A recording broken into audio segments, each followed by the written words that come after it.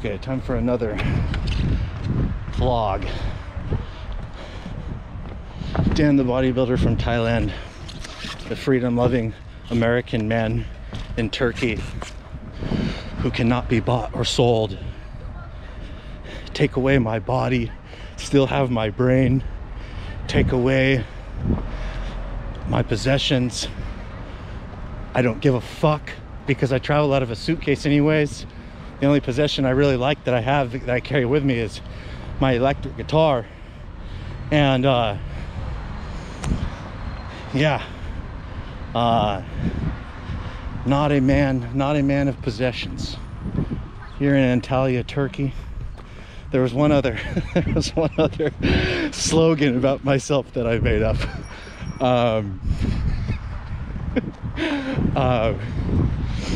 Yeah, try to get me a bunch of money to sell out and lie to people. Go fuck yourself. Go fuck yourself. I have sufficient for my needs. I'm happy. Here in Antalya, Turkey, weird outfit, right? I just got out of the gym. Been training here. Of course, I don't wear a mask when I'm in the gym. Of course, I'm not a pussy like that. Primobolan, widely available in Antalya, Turkey. Any pharmacy. It's not even a special pharmacy. Just walk into any pharmacy and it's loaded with Bayer Primobolan amps, tons of them, and they sell them at the pharmacy for about the equivalent of $4 US. So each one is like 35 Turkish lira or 40 Turkish lira for 100 milligram Primobolan amp.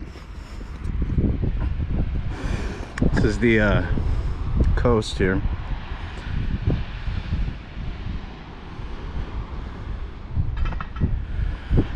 Antalya, Turkey. Well, so what was going on was, when I was in Ukraine, I like Ukraine a lot, and I'm going back. I'm gonna go back. But it was so cold there, and very snowy and everything, and also the sky is never blue in Ukraine, so it was affecting my mood a little bit. It's definitely affecting my mood a little bit to be in that kind of more depressing weather. I'm gonna make, never mind, I'm not gonna be a shock jockey. When I was younger, in my early 20s, and when I was a teenager, I used to always do shocking things in public. I would do things to shock the public. I'm not gonna go over them. I've grown out of it. I'm sure you guys can still see it in my personality. You know, like, maybe for something, you know, stupid, like all these people, when they're looking at me when I'm walking by and I'm like a bodybuilder, you know, then like doing a flex, that would be one thing, right? And it's kind of stupid. But when I was younger, man, I would do something like run by and, you know, show everyone my ass or something. Man, good thing I grew out of that shit. Good thing I grew out of that shit.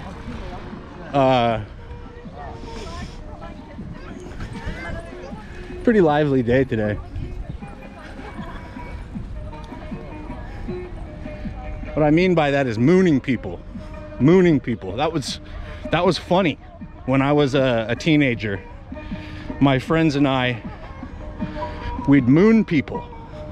Like one time I remember we drove by the skate park, because we all used to be skateboarders, so we knew what would really bother skateboarders.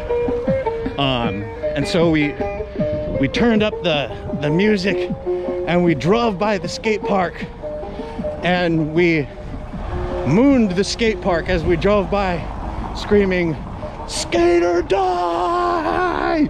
And then all the skateboarders, you know, they all boom, middle fingers up like that, you know. We knew exactly what they'd be doing.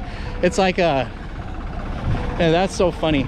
I remember that because that used to be us when we were at the skate park, you know, and the football players or something would drive by screaming skate or die with their asses hanging out the window, and we'd be like, fuck you.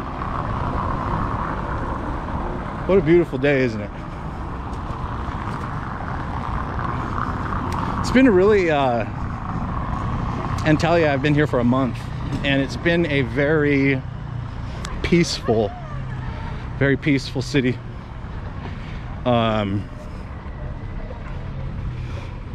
There's not a lot going on here, you know. It's just a vacation city. Most European looking people here are Russians. There's not a lot of Americans or European people here, so for the most part, if they look European, they're Russians. And there's Russian writing and stuff here. No one speaks English here in Turkey. They do not speak English, and I'm talking like no one.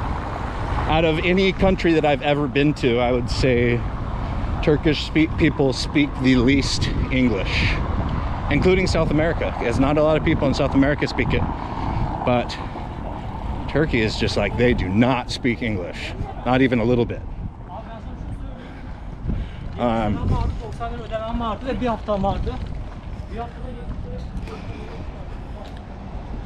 I mean, this is basically it. You know, when you're in Antalya, it's like you walk around and enjoy the weather, enjoy the beach, enjoy the coast, and it's just a place to like relax and unwind.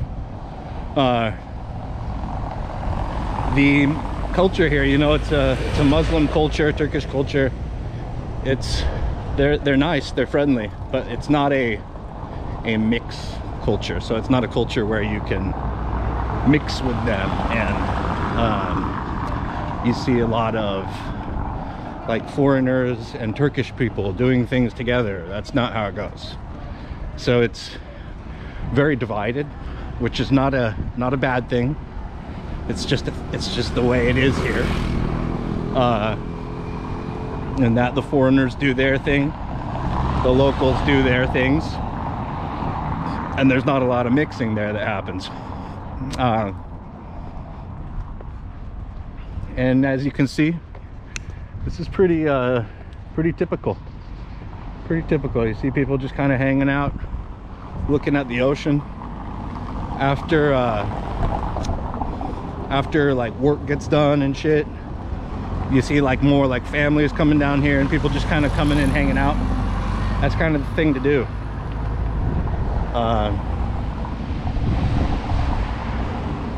When you come here, you just hang out on the coast. I've been working out.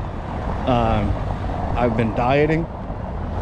I'm sure that you guys can, I know I'm wearing a big hat, but I'm sure you guys can still see that my face is changed a lot from my Ukraine videos, because I was bulking in my Ukraine video, last video that I released, and now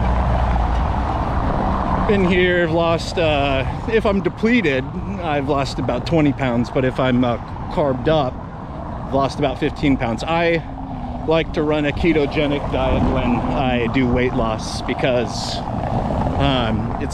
it controls my blood sugar and controls my neurological chemicals, my neurotransmitters, so that I feel good and I feel in control when I'm dieting. If I diet with carbohydrates, my blood sugar gets totally out of control. Carbohydrates are good for bulking, but they do contain the storage, or they do cause the release of the storage chemical, insulin, which drops your blood sugar. And my blood sugar is too wild when I incorporate carbohydrates in a calorie deficit. And also my neurotransmitters, the chemicals that control my mood, my emotions really get fucked up if I'm not running a ketogenic diet. So I feel very sad. That's one of the things, like with dieting. I just posted this on my Instagram the other day. Well, I have 2 Instagrams, Bodybuilder in Thailand and Steroids Podcast. And I posted on there about how if you have a personal trainer and they give you your diet, right? And they're like, here, eat this. And it has like your calories or your macros, whatever. They give you your macros. And they're like, fit your macros. And then when you're not able to stick to it, if they tell you, oh, well, you know, you need to dig deeper. You need to suck it up. You need to be more communicated.